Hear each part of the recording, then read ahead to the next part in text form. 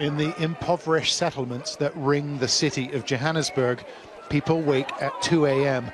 to make an important decision.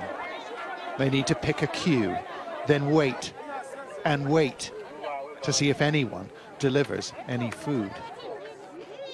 Since 2 o'clock we are here early in the morning. 2 in the morning? Yes. And the old people are here. They're starving. They just collapse here because no food. South Africa has passed the midpoint in a 5-week lockdown. And in communities like Diepsloot, it's really starting to hurt. The vast majority here have lost their jobs. So if there's no food, we have to go look for food. It's hunger, it's not about corona now, because you need to survive.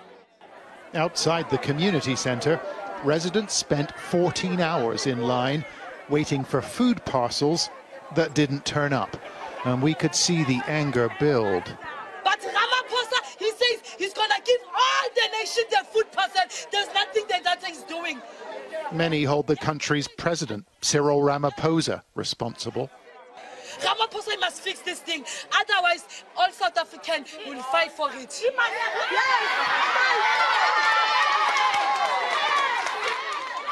The anger, the discontent, has turned into violence and widespread looting as people waiting for aid take matters into their own hands.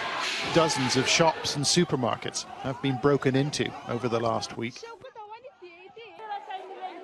In Diepsloot, we found a community group with 800 bags of vegetables to distribute, and the operation ran smoothly in their compound. Outside, however, it was more like chaos. The queue stretched for a kilometre and there was no social distancing in sight. Eventually, the organisers shut the front gate. There's hundreds of people here standing outside, but there's no food left in here. And one of the workers has just told me that they cannot open this gate or they will experience a stampede, something he says none of us would want to witness. It's quite volatile. But the residents weren't giving up, and some were clearly desperate. No, I just need water because I've been long in this line, and I just need water to drink. Please help me because I'm really dry. We caught up with the man in charge of the distribution. You've got the food to give out, do you? You've got it. We got the food today. We are still hustling out our partners, our sponsors, to say, guys, the need is still there. We need to keep going because the food insecurity is real. Well, the need is enormous. Yes, it tells you that the need is enormous. I don't want to be the person who has to say to them, hey, look, there's nothing left. Unfortunately, I have to do it.